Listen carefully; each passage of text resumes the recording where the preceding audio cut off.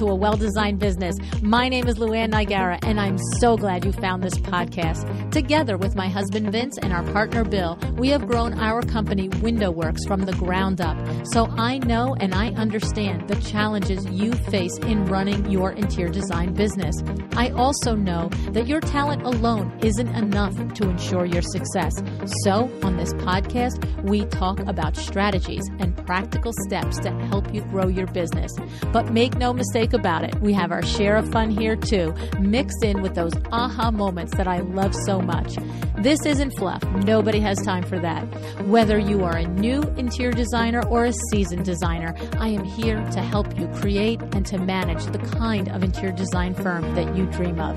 It's straight talk and it's action. Are you ready? Let's get started.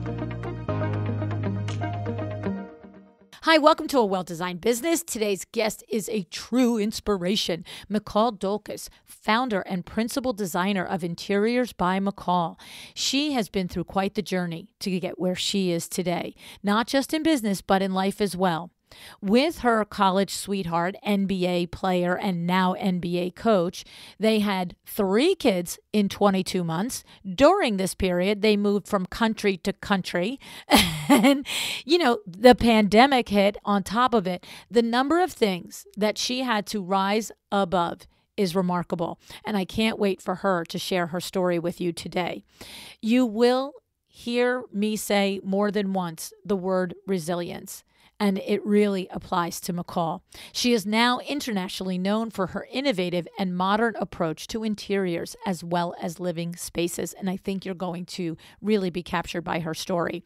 Before we hear about McCall's story, though, you know that the registration for LuAnn Live 2023 is open. Yes, it is. Go to LuAnnLive.com. Health and wealth, a well-designed business within a well-designed life. You don't want to miss this, okay?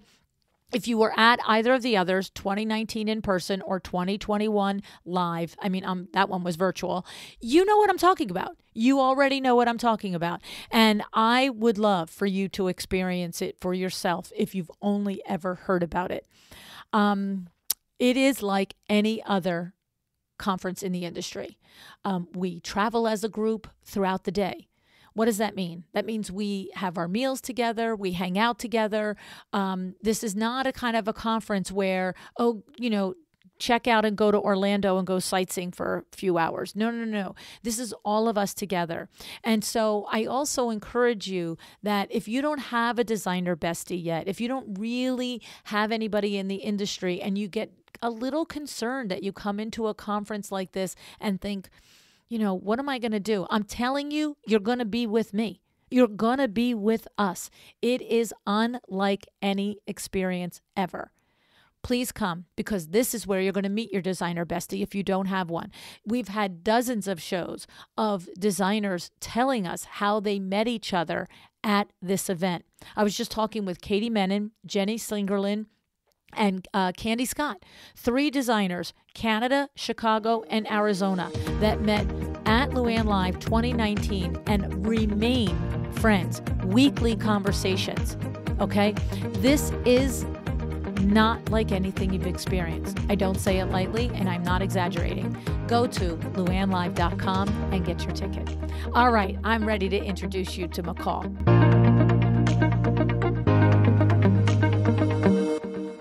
Hey, McCall, thanks so much for joining me on A Well-Designed Business today. Hi, LuAnn. Thank you so much. This is such a full circle moment for me, so I'm honored to be here with you. Well, I have to say, I read your intake form, and first of all, my first thought was, holy cow, what resilience this young woman has exhibited over the last 5 or 6 years. And I just thought to myself, I could probably actually just read your intake form and the entire audience would be like, okay, that was insane. And we actually don't need an interview. It's just remarkable what you've been through. Thanks. Yeah, it's been crazy. I've had kind of a crazy journey to get here today. It's pretty unbelievable. So I'm really excited to be on the show and tell you guys a little bit about just how I got here and with my personal life and how it's affected my business, because they've really gone hand in hand over the years. Yeah. And I do always ask the guest if they could name their show, what would they name it? And yours was, to the effect of how to establish interior design business from all over the world. And that's really the what we're talking about here is not only, the number of places and the number of times you've moved in such a short period of time, but also adding to it, having given birth to a set of twins and a baby all under 3 years. I mean, is it under 2 years it was? Yeah, they were under in 22 months, three kids God. in 22 months. Oh my God. That's beyond. And then also you shared in your intake form that you also had postpartum depression on top of it. And, going through and, watching my daughter's journey with that, I can't even fathom it. So tell me, McCall, where do we want to start with we're just teasing all of this stuff out, but where do you want to start with it? I think I'll give you guys just kind of a rundown of my story and how I've got here, because it does go so hand in hand with my business and the business model that I've created. So I'll kind of start from the beginning and just walk you through, how I got here today. Okay. Sounds good. My husband and I were college sweethearts, and we actually spent the first 10 years of our marriage living in 7 different countries across Europe. So we would move every year, depending on where he would sign his professional basketball contract. He's a professional basketball player. It took us around the world. So I was raised in an extremely academic household.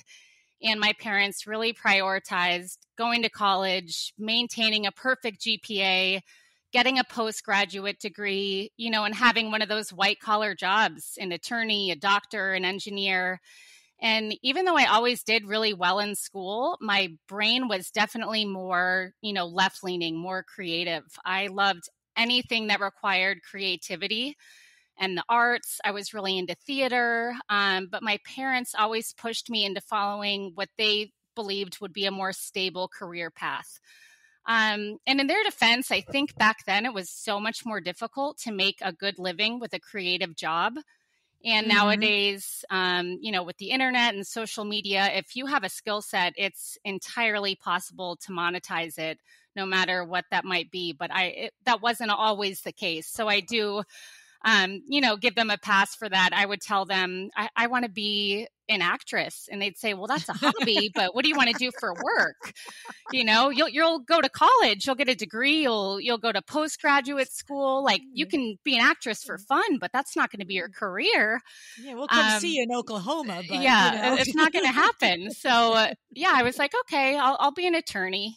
Everyone in my family's an attorney. Sure. I like to argue. I'm a good debater. I'll go to school and I'll be an attorney. So I went to Florida State. I got a full academic scholarship, and I double majored in political science and social science and economics. And I was going to go to law school after that. That was going to be, it was in the cards for me. And I got there and, life happened. I met my husband, who was my boyfriend there at the time. He had come over from Lithuania to play professional basketball, or to play college basketball at Florida State. And we met, and he wanted me to move overseas with him when we graduated. So I'm sure my parents were absolutely thrilled that after, my full academic scholarship and graduating cum laude, that I wasn't going to worry about my career. I was going to go follow my fiance and watch him play basketball overseas. So they're like, wait, you could be an actress. Yeah, right. We changed our mind. Come back. We'll take that. Don't follow somebody around the world. Right. So I'm sure they were absolutely thrilled about that decision, but that's what I did. And, it ended up molding my life. And the time that I spent in Europe is where I grew my love for design. So the first, I think our 3rd or 4th year overseas, we bought an investment property in the historic old town of Vilnius in Lithuania, where my husband's from. And we renovated the entire interior and furnished it, and started to rent it out short term. So I would post pictures, on social media and get messages from friends and family like, oh my God, I love your place. Can you help me with my place? And that's kind of, how it was born. Eventually, they started referring me out to their inner circles, and it all kind of took off from there. But Wow. really, looking back, I think so much of my admiration and appreciation for interior design really just sprouted from those years in Europe. I would spend my days, wandering museums. When we lived in Venice, my husband would be out of town for an away game, and I would take the train into Venice and walk through the Academia Museum or the Guggenheim. And when we were in Istanbul, I grew an obsession with textiles, and I'd spend a ton of time in these incredible bazaars that sold the Turkish rugs and just the most gorgeous fabrics you've ever seen. So eventually I just grew such a cognizance for art and for design that I was able to live this life where I could, just hop on a train and be hours from some of the most historically relevant sites in the world. And being able to see all those things gave me a really comprehensive view of all aspects of architecture and design and, its evolution over time. And that's really what initially planted the seed for me. I, that's incredible. What an incredible lifestyle there, right?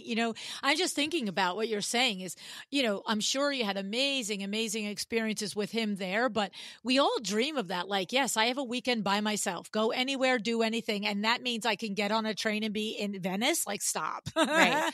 or Istanbul or something like that. That's crazy. Yeah, it was great. And looking back, it's definitely what started everything for me. And I didn't know it at the time. I was kind of just being a sponge and soaking it all in. But when I look back to those moments, that is absolutely what made me grow, such an appreciation for design and different cultures and their different architecture, and just watching how it's evolved by country, by the times. It was really fascinating to me. What were the 7 countries that you spent time living in? We were in Lithuania, Latvia, 3 different cities in Turkey, 2 different cities in Spain, Poland. Am I forgetting any? And then the States. I think Wow. that's 1, it. 2, Yeah. 3, 4, 5. That's crazy. That's crazy. And what I love about it is they are not all the same. Oh, Right? yeah. When we Right. talk about, like, we've had a lot of conversations on the podcast over the last couple of years about how design is rooted so often. What gets advertised, marketed, or whatever is interior design that's rooted in Euro white centric Yep. design, right? And so you are spending time in a variety of places and getting exposed to, all different cultures of design, correct? Yeah, absolutely. Especially, in Turkey. Turkey is such a beautiful place with such a deep, deep history and design. And even today, so many designers import things from Turkey, whether it's the rugs or the textiles. So that gave me, I was able to see the whole rug making process and just get, such a back end look at how all of these things have been made and how over time the rug making process has changed, what stayed the same. So I think all of that is, and having different experiences. Like you said, so much of design, people look to France, they look to Italy, but I think having, this wide variety of countries that I've lived in, that I was able to take a little bit with me from each of those. I'll never be one of those designers that only, gravitates to one style. And there's absolutely nothing wrong with designers that have found their style and that's what they go to. I think that's great.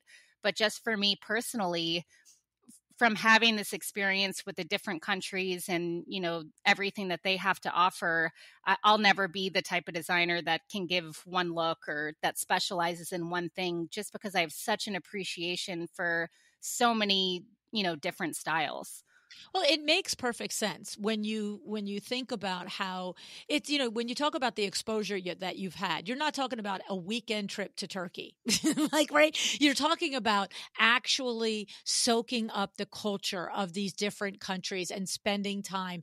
And it becomes part of your DNA, I would almost think of, like your design DNA is what I should say, right? It's not like you're just going to forget the beautiful things. And I agree with you. I could see how it would influence everything. And for your clients that you work with, to come and understand that it's not a one size fit all. And you're right. There are super ridiculously successful designers that have established a look. It's their look. It brings them joy. Their clients get joy from it.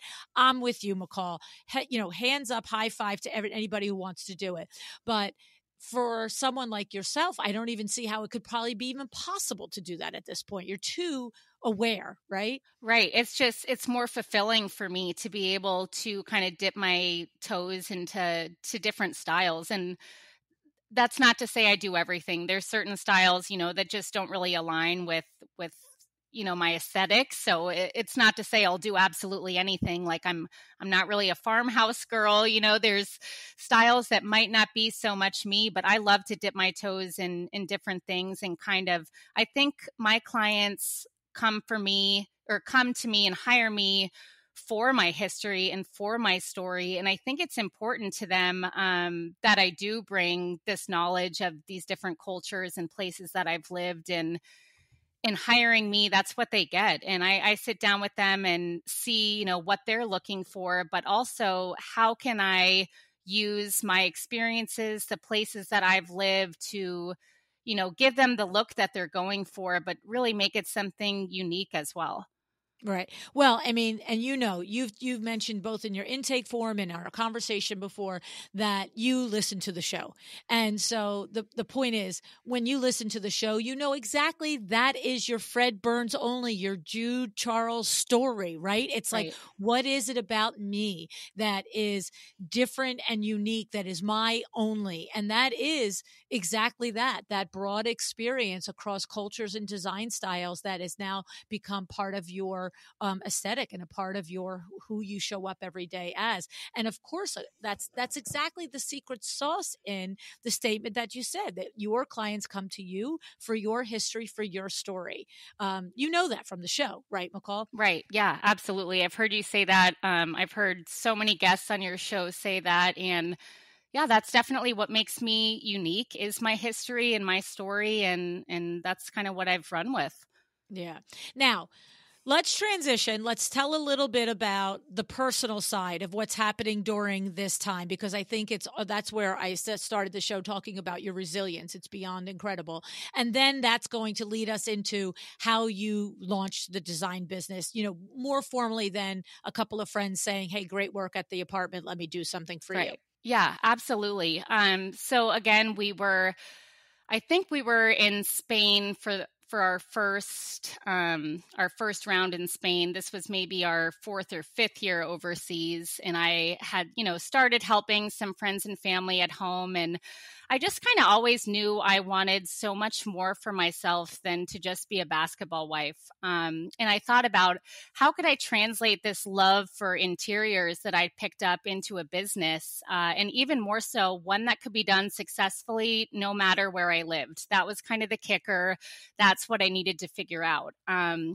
So Interiors by McCall was officially born in January of 2018. I was living in Santiago de Compostela, Spain, and I would start doing e-design. So I would charge like next to nothing, to virtually design some spaces for clients back in the States, just to get some experience, to build up my portfolio.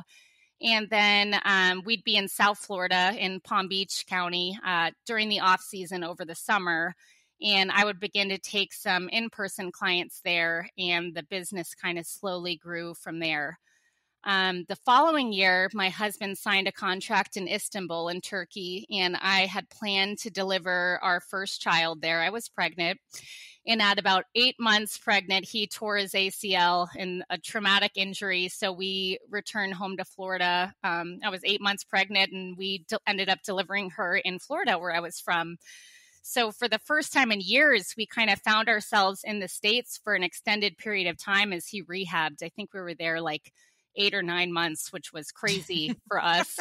So my list of clients, you're saying like a really long time, really months, stable, right? really stable, 8, 9 months in one place. It was unbelievable. But yeah, kind of being there for that time, even though I had this newborn, he was home and I was like, wow, this is great. Like having him at home right now. So my list of clients kind of slowly began to grow while I was, staying in the States for a little bit. When he ended up healing from that injury, he played in Poland that following year. So I went over to Poland with him. My daughter was then, 13 months old. I, now looking back, realized I was having postpartum depression, anxiety, and I was never diagnosed with that. That was something that I just felt like that was, what happened. You had this baby, and it can be so paralyzing, that life change and just how completely upside down your world is turned. And I just thought like, oh, this is normal the way that I feel because, my life is so different. I'm, starting this second chapter. It's totally normal that I feel like this. And then kind of after several months and I was lucky to be able to get out of that place, but some people aren't. But when I came out of that, I was like, oh my God, that was not normal. Like, right. You see the difference, see the difference. And it's like, wow, I cannot believe I thought, and I mean, in defense of all my friends and family, like I wasn't talking to anyone about any of this. Like, I just thought this is tough, but I've had a ton of adversity in my life and I've always just been one to kind of power through it. And I think now I know that's not necessarily, the way to go about things, but I've just always kind of been in that survivor mentality that is what I just felt like everything was normal and push through and you'll get through this and you'll get over it. And that's what I did. That's not what I recommend for anyone listening. If you feel like, wow, I wonder if this is normal, like go talk to someone, go see someone. But I did not know that when I was in, the thick of it. So I had this 13-month-old in Poland. I'm, battling this postpartum, trying to figure out, this extremely foreign concept of being a mother with a business that's starting to take off, and living in a country with no family around. So I had all these things going on, and then I would be shocked with the biggest shock of my lifetime, and that's that I was pregnant with twins. So that was tough. I was already like, growing up, I kind of had a little bit of perfectionism where, things typically came fairly easy to me. And if they didn't, I would just work really hard at them until they became easy to me. And motherhood is not one of those things that you can just, automatically be perfect at. And I struggled so much with, wow, why is this, so difficult for me? And I really struggled with just how hard it was, and that there was no manual I could open, nothing I could read or do to just master it. And that was a tough concept for me. So I think God was like, oh, you think like you're not equipped to be a mother? Like, let me show you how equipped you can be. And then it was like, here's your twins. Oh my gosh. Yeah. Oh my gosh. Yeah. So I think I was about 8 months into my twin pregnancy. We moved back to Spain to a new city, right outside of Barcelona. I delivered my twins in a Spanish hospital outside of Barcelona where I couldn't even communicate with my team of nurses and doctors. Like literally no one in there spoke English. And I spent the next, several months in just this state of shock of how would I possibly survive life with 3 children under 2 years old. And my business became the one aspect of my life that I felt like I had control over. It was something that gave me an identity outside of my children and outside of my husband and his job and his, nomadic life that had really dictated our life for so many years. I finally could control one thing about my life, and that was my business. So yeah, the insanity of 3 kids under 2 in a foreign country with my husband always on the road wasn't enough. in comes March 2020, and yeah, here's a global pandemic for you. Let's see how this works out. So Spain was the third country outside of China and Italy to really be hit with COVID. So I remember we were months ahead of the US in all of this. We were sent into a severe lockdown.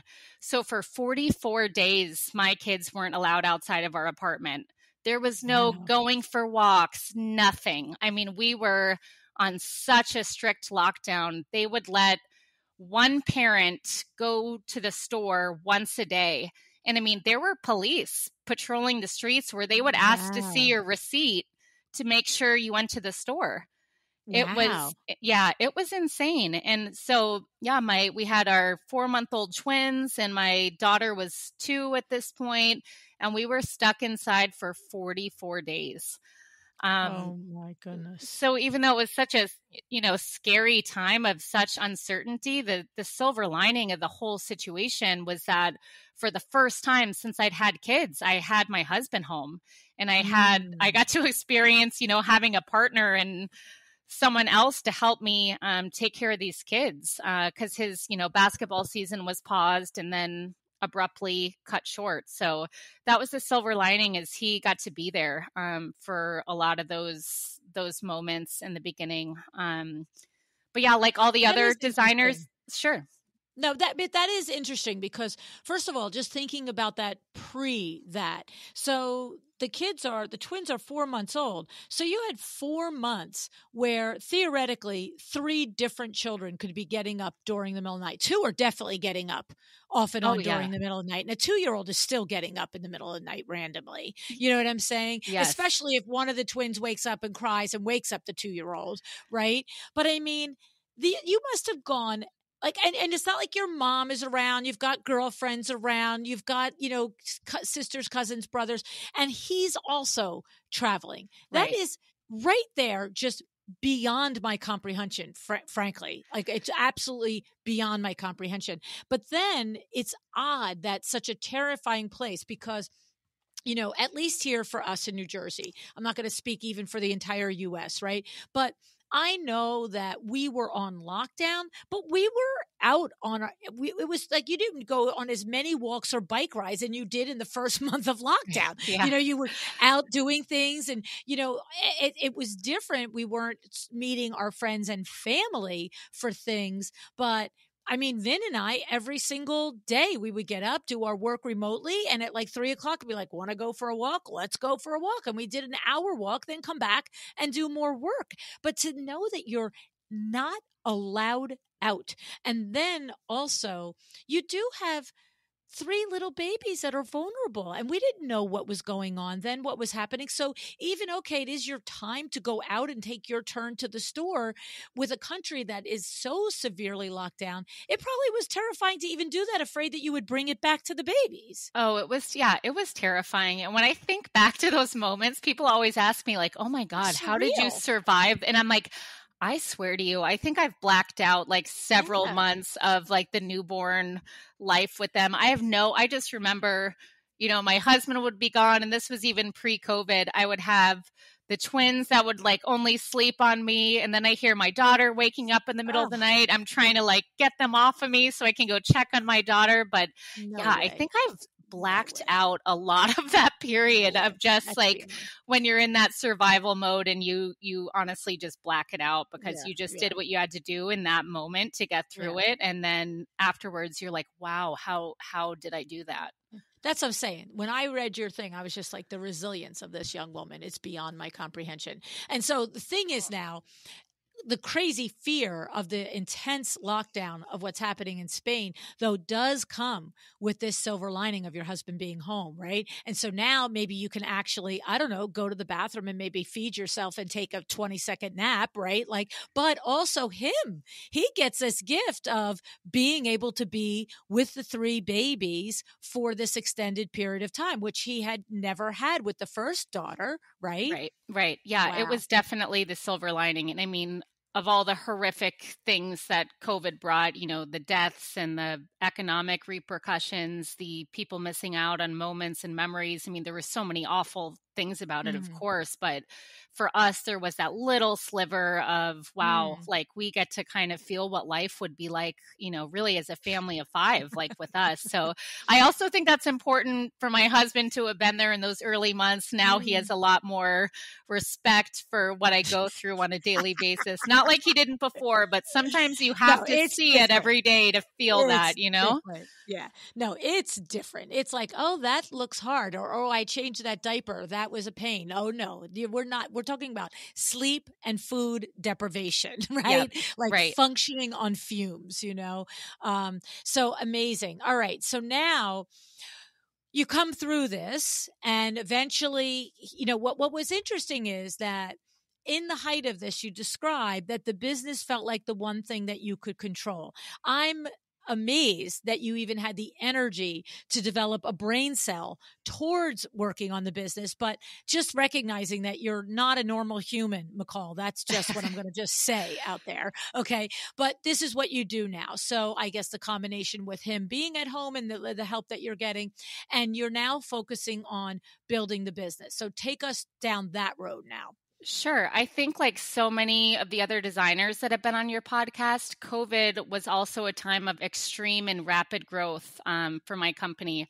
So these new inquiries were pouring in by the day because everyone was just stuck sitting around their home, picking apart everything they hated about it. So yeah, my business really took off, and I would soon realize that I needed some help. And I'll talk about this a lot today, but there are so many different ways to run your business. And it's so easy to get caught up in feeling the need to run your business in one way that you've read about, seen, it worked for this person, so this is what I should do. And what's so important is for you to sit down and make a business model that works for you. I'm not Mm. someone that wanted to be managing a big team of people. I realized that I needed help and I needed boots on the ground in South Florida, where all my clients were. So I ended up hiring, a few contract workers that I have doing part-time work for me in and around the South Florida area, where the majority of my clients are. So they'd be there for in-person visits, but the back end of my site was really ran similarly to my eDesign, my virtual business, where the grunt of my work was still done virtually, but I had, built up this team who could be there for field measuring, appointments, meeting with trades, site visits, things like that. So I eventually transitioned away from the concept of eDesign to now offer, full service interior design services, with everything being managed in South Florida. But I was really in my little COVID headquarters outside of Barcelona in Spain. That's remarkable. Yeah. And I think a lot of that is I was able to get really lucky and find some people that I trust, and that could represent my business without me being there. But So here's the thing. sure. Like I just, yeah. So first of all, you have never worked for an interior design firm. Right. You don't have any education in interior design. Not that, look, Nate Berkus never went to school for interior design. That's not a criteria. But the simple fact is that that's one thing when you're showing up every day, Monday to Friday, and having the firsthand conversation with the contractor, with the painter, with the window treatment person, blah, blah, blah. But here you are in Spain, a different time zone. You don't have a process for running a firm because you've not done it before. Two things I want to say. I want to say, how did you develop a process to do this virtually when listen, McCall, I've interviewed 900 interior designers, and I can tell you what I know for a fact is it is not easy to develop your own process for running a project. It's just not. If it was, I wouldn't have a podcast. Okay. So how did you do this without the experience of working for other people, let alone do it remotely? And number two, now I'm sort of going back to where was the influence of all of that academic structure that your parents insisted on, right? Like it's got to be coming in somewhere, even just how to think like a business person, how to think like a lawyer from those, the political science majors and all of that other stuff. Did that impact and influence you? Absolutely. And that is, you're exactly right there. That is where it came from is, even though I'm running this I'm running with a creative job here, I'm still have that academic inside of me. I'm still a learner and I'm always learning. And there's so many resources out there for designers, free, paid, basically anyone you've had on your show as a guest that offers a service, I've hired them. Like I have hired every single person that's been on your show. I hired Katie McFarland of Dakota Design Company to do my processes. So again, so much of that is trial and error. And I tried to set up processes, and I had already had, somewhat of a process for my e-design clients, but I hired Katie, and she really helped me fine tune my business so that my clients were getting that luxury experience. And any project to this day that has ever gotten off track, I can 100% of the time trace back to letting the client dictate my process. And I think it's difficult in a service-based industry to feel like you always need to please the client. So when they come to you and say, well, what if we did things like this? Inside, you want to tell them, yeah, sure, we can do that. I can work with you. You want to be flexible. These luxury clients are used to having people bend over backwards for them. Right. And I think it's such a fine line of wanting, to feel like you can be a team player, but also saying, look, I've developed this process and I did so because I know we need to follow it in order for your project to be successful. But that's a really tough line in feeling like you are satisfying your client and being flexible for them. A lot of my clients nowadays are professional athletes, just based on kind of my network of people.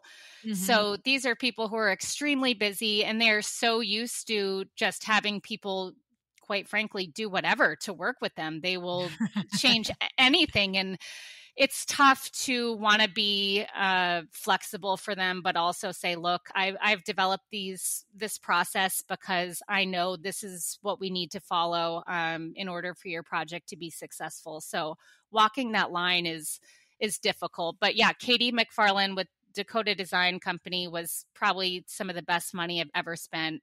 She really helped me develop a process so that I was able to, run everything from Spain while having all my projects in South Florida. So she was a huge, huge asset to my business and really helped me develop a luxury experience. We were sending client gifts at onboarding, during the presentation, while they're waiting for furniture, at their install, and at the conclusion of the project. And I think her helping me develop these processes and make my clients realize that this is a luxury service, and just having that process to back it up was huge for me.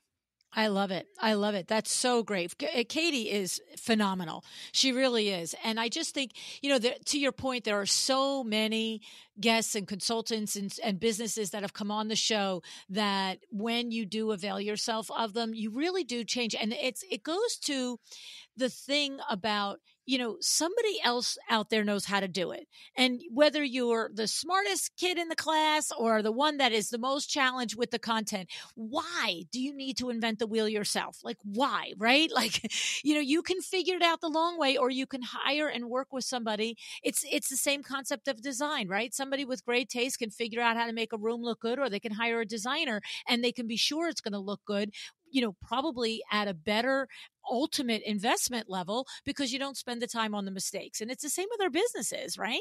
Yeah, absolutely. And again, I think I do have to thank my parents. So much of that does come from, our academic background, where I'm always a student. There's so many opportunities to learn. There's so many professionals out there who have, like you said, already invented the wheel. There's no need for you to reinvent it. So I've literally hired so many of your guests. I've taken Richelle Plett's upholstery course. Oh, that's so good, right? That's great because so many of my clients are athletes. They're really tall. And her class made me an expert at upholstery construction. So I take everyone, when I have a professional basketball player, let's say, and I'm designing their home, I'm looking at their height, and I'm using what I learned from Richelle's course to finding the perfect dimensions of a custom sofa for them. So there's just so many resources out there where you can learn so much. That's awesome. Yeah, that's her class at LuAnn University. And basically it does. She teaches you how to, all the questions, all the things that you have to figure out in order to design the piece of furniture that is ideal for your particular client. It's so funny because I remember the first time she told me about this knowledge that she had, that she was able to quantify and put it in a class for LuU. And the thing was, the line that hit me was, okay, so first of all, the line hits you is how to, sell furniture to a client without a sit test. That line hits you. That's a, okay, sign me up line. But when she explained the secondary part of it, that's when I was like, oh, whoa, you're onto something. Because she said to me, she goes, LuAnn, yes, first of all, we are right to always encourage interior designers. All of us are right to encourage interior designers to go to High Point Market. She goes, for all the reasons, for meeting the vendors and for cementing the relationships and to see the styles and to touch the different things. And she said, and quote unquote, yes, to sit test. She said, but what am I? I'm 5 foot. She didn't say this, but I'm going to tell you, she's like 5 foot and weighs nothing. She's the tiniest, petite little thing, right? She is. So if she's 100 pounds soaking wet, it's probably 10 pounds heavier than she really is, right? So she says, what is the point of me doing a sit test in High Point if I'm going to go back and work with a client that's 6'2" and 240 pounds? Like, what's the value of that sit test? And my mind was blown. I was like, whoa. You are so right. And so I'm so glad. Now, here you are, the proof of the pudding of it, right? Here you are, you've got to design and specify and resource furniture for clients that are not only in Florida, but that are unusual humans. They are not your garden variety size human, right? Yep. And Richelle, another thing she says that's so interesting too is when you're changing the fabric of that sofa, that's fantastic that you sat in it. It's going to feel completely different based on the fabric that you chose. So again, I think sit tests are important, but what's more important is understanding how each sofa, each sectional is constructed and the framework behind it, the cushions, the fabric, how those all play a factor, I think is even more important than the sit test. So again, there's just so many resources. Every dime. Totally. One piece of furniture that you sell that the client is dead in love with is worth the thing right there. So yeah, 100%. She's wonderful. And there's also, I'm in every possible Facebook group for designers. I mean, I'm in your group, Veronica's, Cheryl's, Nancy, Claire, and I just sit and read all the time. I'm reading these comments, and even if it doesn't apply to me right now, it very well could down the road. So I just sift through the comments and I learn, and I think that has helped me a ton. I mean, this community, I don't think I expected everyone to be so helpful, and it's great. I mean, just the resources that are out there for someone who may not have gone to design school.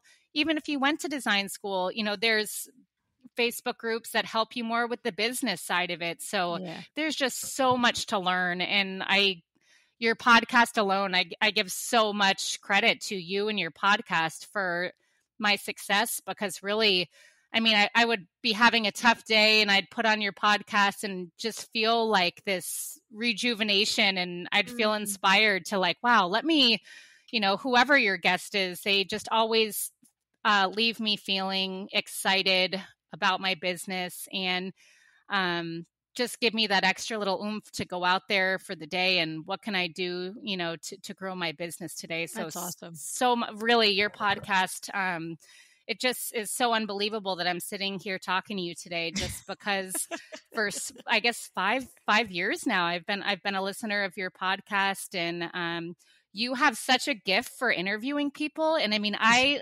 listen to so many podcasts, design and otherwise, and you just have such a gift as an interviewer to always ask the right questions and to pull so much out of your guests. So really, I attribute a ton of my success to you. So thank you.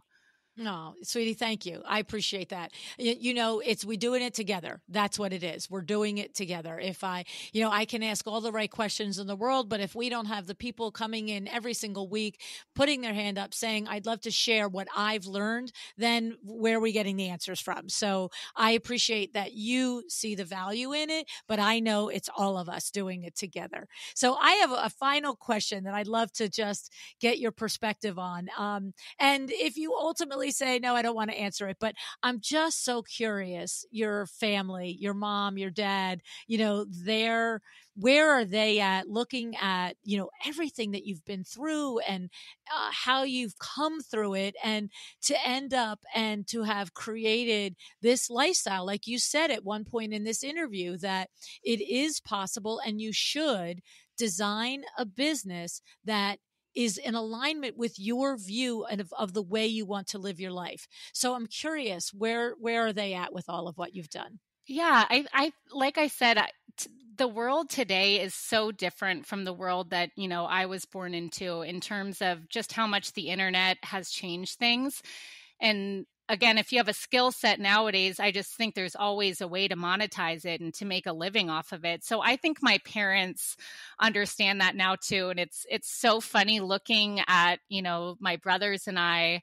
One of my brothers is in finance, the other is an attorney. And I mean, to be frank, I'm the only one of the three of us that loves their job. And they do super There's well. that. Yeah, they're so successful. They do really, really well, but I think they would agree that they don't love what they do. So I think there's value in chasing a dream, even if it doesn't feel plausible. And I think as a parent now, I really stress with my kids. I mean, they're still so young, but it's going to be important for me to let them follow their own lead and let them take the lead of their life and look and see what they're good at, and just try to, encourage them to follow what their own special skill set is. I mean, my brothers and I are so different. So to put us all in one box and think, you guys all need to be doing this. And, my three kids, even though they're so young, I can see are so different. So I'm going to be really try to nurture whatever their individual skill sets are, and try to push them into following whatever it is that they love, because I think that's how they'll be happiest down the road. So I never want my kids to feel like I'm, pushing them into one career path.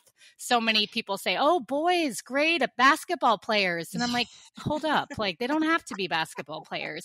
They'll go to 5 million basketball games in their lifetime, but they do not have to be basketball players. So I think my husband and I are both really conscious about that, about letting our kids lead the way and with their own, whatever they want to do, rather than what we want for them.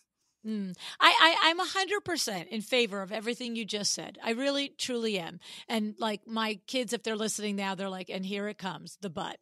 Yeah. So I just want to say that, and I said it a little bit before, but I'm just going to re-say it here, is McCall, I am very much in favor of what you're talking about, seeing the unique gifts of each of your children. I'm going to summarize what I heard. Seeing the unique gifts, seeing the unique personalities, seeing the unique desires of each child. I definitely agree with you, and I can see why that will be important to you and why you will do that. I also just have, for the record, I have to say that we have, our kids went through the rigors of, D1 schools, right? So whether, and of big colleges, right? And, Bethany went through Seton Hall. Christy went through Georgetown. Mark, my goodness, Mark has 5 degrees. I can't even list all the darn degrees. Okay. The thing about it is watching them each achieve in those areas, like having that importance of like not any grade but a good grade, not any grade but the best grade I can get, right? And then I know that it taught more than the result of that accounting class or that economics class. It taught that resilience that I see in you. You can get it in a million different ways. You could be a kid that grows up in your parents' business sweeping the floors to all the way setting up the shop.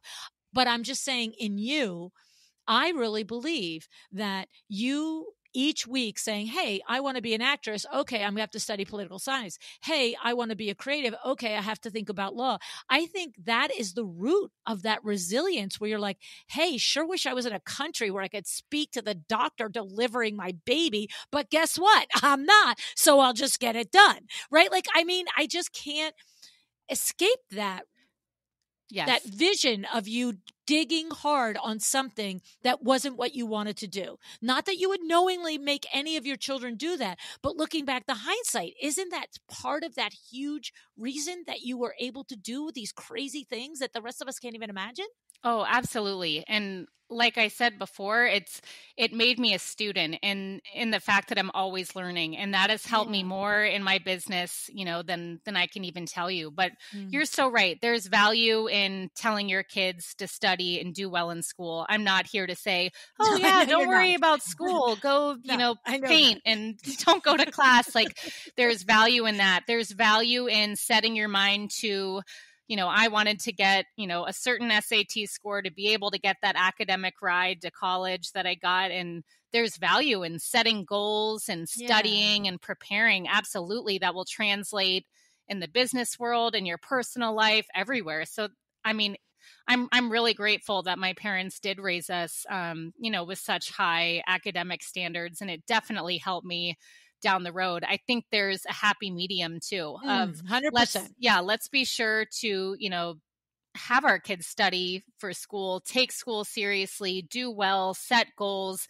And let's also say, if you want to be XYZ, then let's be that. But let's also make sure we are focusing on school, focusing on academics and doing well there as well. Yeah. I believe me. Yeah, we're of like minds. I'm not overstating it. I know darn well that there is a point where it's overbearing, where you in a different environment, a different parent, a different child, and your sentiment is loud and clear heard by me that we do want to see each of our children for the individual that they are and try and find that spark and nurture it. So we're good, but I just it's remarkable. So I'm really thrilled for you. I'm really, really thrilled for you. You have a heck of a business on your hands. Still doing it with 3 kids now under 5 is just beyond, let alone you're in Sacramento, California now. Is your business still primarily in South Florida, or you kind of set up shop in Sacramento? So it is. My husband eventually retired from playing and is now coaching. He's coaching here for the Sacramento Kings. And I would say still the majority of my business is in South Florida. I do have these athletes that are kind of scattered all over the country. But, the business model that I've set up kind of allows me to help them no matter where they are. But yeah, we are in Sacramento right now. But the vast majority of my clients are in the South Florida area. That's crazy. That's awesome. Well, I swear to goodness, it was so fun getting to know you, McCall. It really was. I appreciate your sharing your journey, because sometimes when we think, we have a lot on our plate, I'm just like, okay, I don't have 3 kids under 5 and, clients, 4,000 miles away from me, from like one end of the states to the other. That's crazy. Thank you so much for coming on the show and talking to us today. Thank you, LuAnn. Seriously, I'm just really so grateful for you, and you do so much for our community, and I couldn't be more grateful, and just I'm so humbled to be on here and share a little bit of my story today. So I really appreciate you. You're welcome.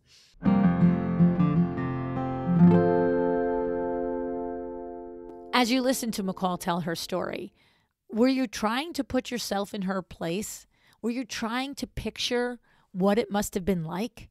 I was. And the only thing I kept thinking was, whoa, like, whoa, right?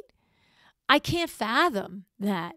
Her first pregnancy, postpartum depression, then you're having twins, moving multiple times over all parts of the world, not having your family close, okay? And then ultimately giving birth to twins, that's a high-risk delivery in a hospital where people don't speak your language. Like, that's crazy. And then little icing for the cake. Let's have a little pandemic for you, okay? I use the word resilience. I'm right? You agree. From the outside, the thing is, we think other people are living the dream, right? We have no idea what people are going through. And it's very, very rare that someone's life is just picture perfect, okay? And I love that when McCall realized, she came out of the postpartum depression and she was able to look hindsight and say, oh, okay, that wasn't normal. All right. This is so often the case, and it shouldn't be this way. It's very hard for the woman to feel it, to know it, what's happening. I learned this with my daughter, Christy, after the fact. So I urge you, if you have women in your life that are pregnant, pay attention to them.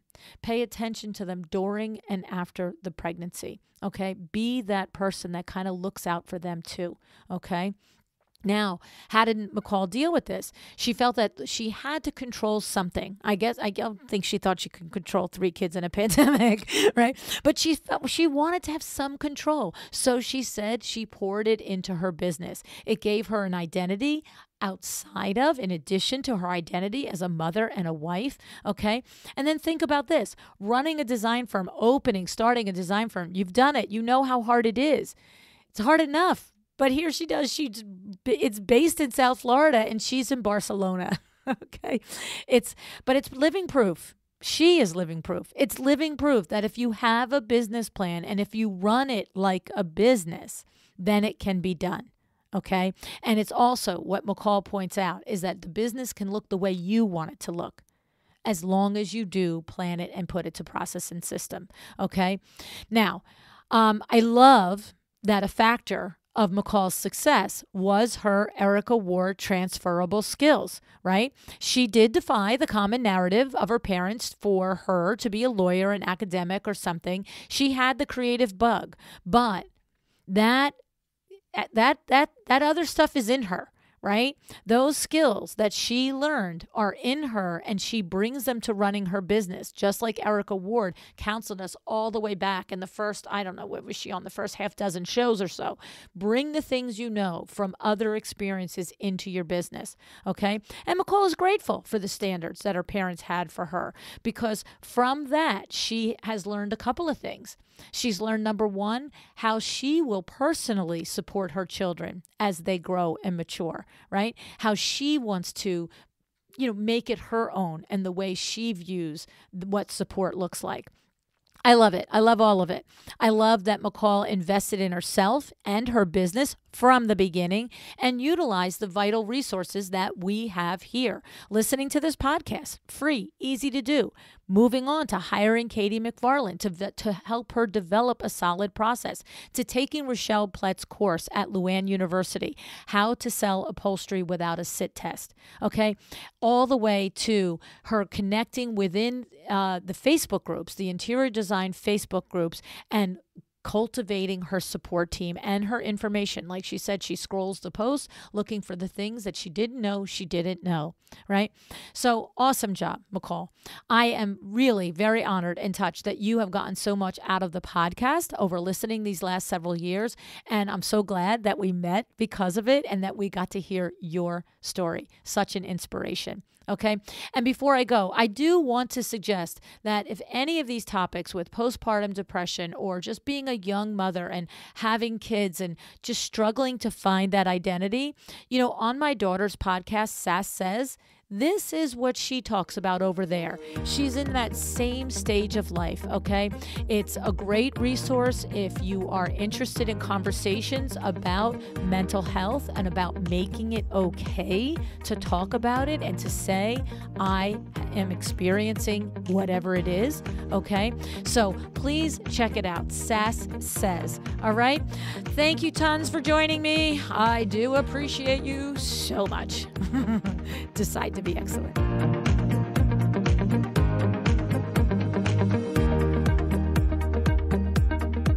Thank you for joining me today. This podcast is a production of LuAnn Niagara, Inc. If you want to know more about me, my books, or LuAnn University, go to LuAnnNiagara.com. And if you are interested in having WindowWorks help you with your next window treatment or awning project in the New York, New Jersey metro area, go to WindowWorksNJ.com to learn more. Have an excellent day.